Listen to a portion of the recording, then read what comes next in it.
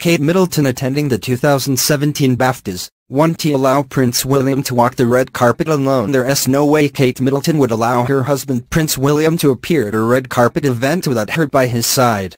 That is why there is a new report that says both the Duke and Duchess of Cambridge will appear at the BAFTA Awards this year. Previous reports indicated that Kate Middleton was not invited to the awards show simply because nominated actresses feared that the Duchess would steal the spotlight away from them.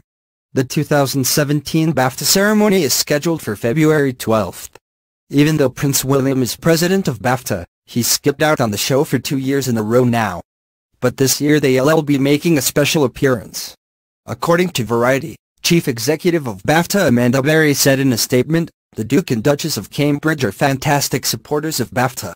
We very much look forward to welcoming their Royal Highnesses at the British Academy Film Awards." Many royal observers aren't surprised that both the Duke and Duchess will be attending the awards show this year. After all, Kate Middleton has never said no to a Hollywood premiere or red carpet event. Sure, Kate's critics slam her as being a lazy